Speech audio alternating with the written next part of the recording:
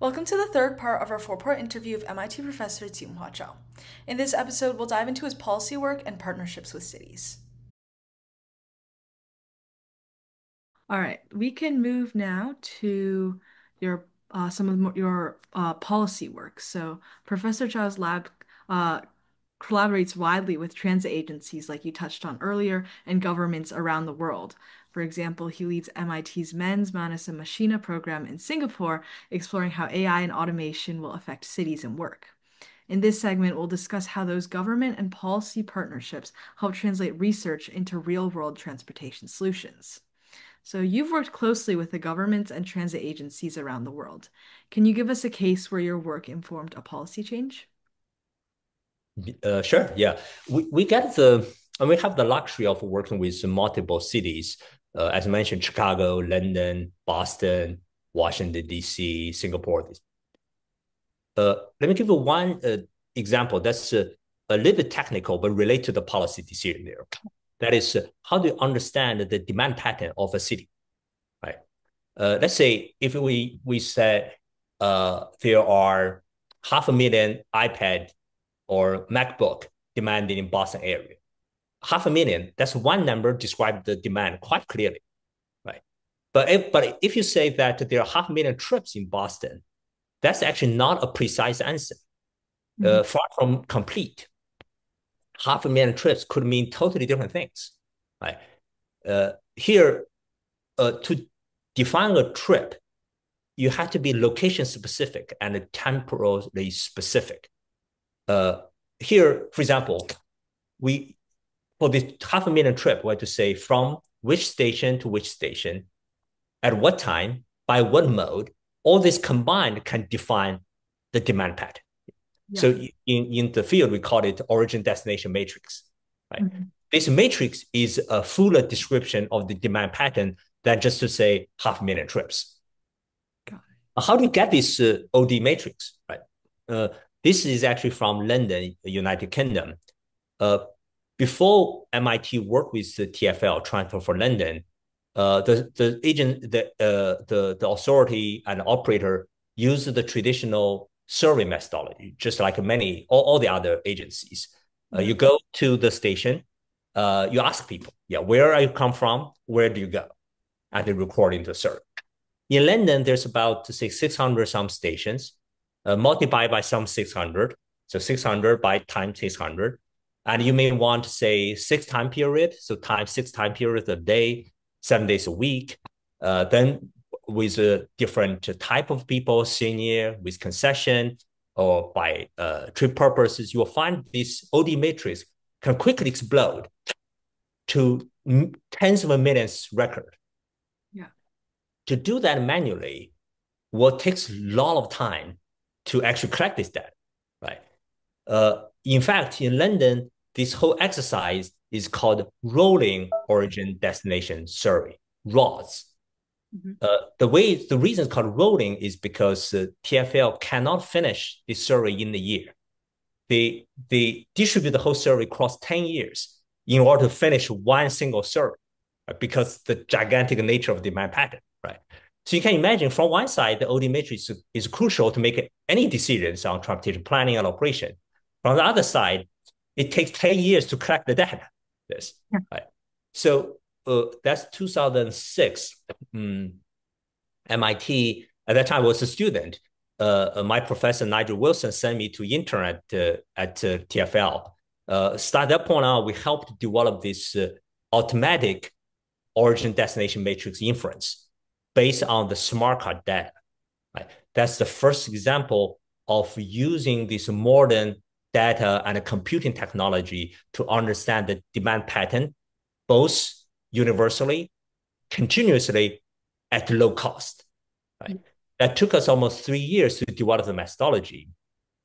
But then it takes TfL another 3 years to embed this technology throughout the business process. For example, if you're doing service planning, doing service control, measuring service reliability, inform customer information, making demand prediction, you can all use this origin destination matrix to support it. Right. So it changes the business process and policy related to that. But it's based upon a technical innovation that MIT researchers contributed to. You're like revolutionizing the data collection process in quite a substantial way. Right. So, with the rise of private shared mobility services, how do you envision the role of public transit evolving? Can these systems coexist synergistically, or is there a risk that the competition will undermine public transit? Right. I mean, the ideal, of course, is for these different modes to coexist, Yeah. right? Um, in a pure kind of idealistic scenario, you will imagine having, say, the subway system be the backbone of the high demand, high density corridor. For the buses to provide feeder services to those major stations and have autonomous vehicles shared ride to provide this ad hoc local scattered demand. Right, that's the idea. Right? But of course, for this ideal to be realized, is not clearly not natural or automatic. It will require a lot of design thinking and policy intervention here. Right? Uh, in transportation, there's a classic example for market failure because of externality, right? That's congestion, right? My driving a car not only impose cost to me, but also impose cost to everybody else to the system. Yeah.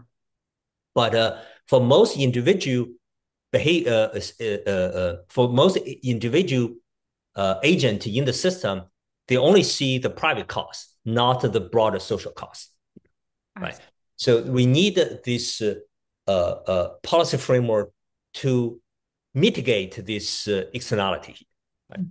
So for the competition between shared mobility service or autonomous service with public transit, if the competition is managed in the moderate scale, this potential be very constructive. Yeah. We actually simulated a scenario where both the public transit and the autonomous vehicle can adjust itself in responding to each other's action. That's a classic game theoretical framework. Right? You can find the natural equilibrium. For that, is natural equilibrium not the system optimal, but it's also in certain context could be positive. For example, through this competition, public transit may reduce the coverage to some degree, but concentrated to the high demand area, while the autonomous vehicle can be used to serve this low density scattered demand. Got it. Hmm. Then at the same time, you can potentially improve the equilibrium from natural equilibrium to a more or better system optimal level. But that requires the intervention through congestion pricing or direct physical control, right? They're actually, I would say, as research, quite exciting because this opens so many possible design options there. Yeah. I hope that more researchers or younger like yourself can participate in this design of the new phase of the technology. All right. So we were just talking about your work in Singapore through the Men's Manus Machina program. You explore how AI impacts the future of work and learning. So how do you see AI reshaping urban mobility and employment landscapes? That's really a big question, and many people are, I would say, speculating on this. Mhm. For now, let me just give you a concrete example. Uh, as part of the Men's Manus Machina program, we are working with Singapore Changi Airport. Right, Yeah. Changi Airport now have 4 terminals, and they are building the Terminal 5, expected to open by 2035 also. Mhm. Terminal 5 itself has the capacity of the T1 to T4 combined. So effectively, T5 will double the capacity. Wow. For the moment, Changi Airport has about 50,000 people serving all different functions to maintain the airport here. Right, 50,000 people makes the airport functional. T5 will double the capacity, but Changi Airport management told us that they do not have another 50,000 people to hire. Mhm. So capacity need to double, but labor can only grow by maybe 20% or 30%. Right. So we're working with Changi Airport to use AI and robotics to help improve the productivity of those labors. so that we can serve the double capacity with less than double of this labor still. So we're working with very concrete functions. For example, today to change the wheel of the airplane, that's about 200 kilogram wheel. It's quite a heavy wheel. It takes about four technicians and this assistant to change the wheel. So we're working with them to design the AI facilitated robotics to reduce the number of employee needed from four to maybe two or even one. Wow. We don't think we can reduce to zero at the moment, Hmm. but potentially be one with robotic support. Hmm. Similarly, say another function is cleaning the cabin. When we board the plane, typically they will send seven members to clean the cabin. Yeah, they have to clean the cabin within say 45 minutes or 1 hour. Right. So now it takes seven people to do that. So we're working with them to say, can we design certain robotics or AI support so that can reduce from seven to three? Yes. Right. So these are the very concrete tasks we're helping Changi Airport to improve the productivity there. So I know Changi Airport is already a very special airport to visit, but maybe in the future the airport itself can be a destination. So people go to Singapore to see the airport and the AI rather than the city itself. Oh, very much. The it's already a reality there. Hmm. Singaporean treat Changi Airport indeed as a destination. Uh, Yeah. there's it's called a jewel. It's a combination of entertainment, shopping, restaurant. It's one of the city center in a way. Many Yeah. go there, I mean, enjoy themselves. One last question on your research and policy work is how do you balance the local context of each city with broader global lessons in your work? And what have you learned about adapting policy recommendations across different cultures or urban systems? On that, what we learned once is um, we've been facilitating is this cross-cultural learning, right? Hmm. Because we get the privilege to work with many agencies across the globe. And we often see their experiences. Many are similar, some are different. So we provide the role not only bringing primary research, new knowledge, but also we are a conduit to bring knowledge we observe from London to Chicago, from Chicago to Hong Kong. So that's one thing we're very consciously doing. Just give you one example. In public sector, uh, they are typically risk averse for good reasons there, right? So if you have some new idea, you can convince the city to do something in two different ways. The first one is through you can persuade through logic, saying we did this calculation. Here's the simulation. You'll reduce the passenger waiting time by 2% if you do this, right? That's one way to make an argument. But we find there's a second way to make an argument, often much more powerful and simpler in a way.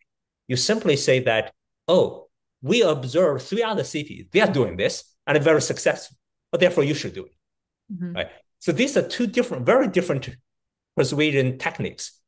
Often you find in the public sector, the second way, the fact that we observe the success and best practice from other cities, and we can borrow them and transfer this knowledge to another city. It's a very effective way of convincing this city to introduce a new technology or new policies.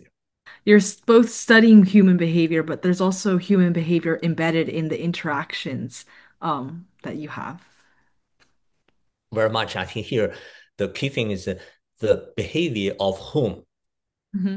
So here, often we say the behavior of the passengers, right? Of the drivers, of the one of the customers.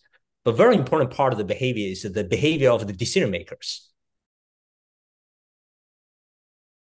Thank you so much for watching the third part of this interview. In the next part, we'll dive into innovation, startups, and the future of transportation. If you enjoyed this video, hit like, subscribe, and stay tuned for more. See you next time.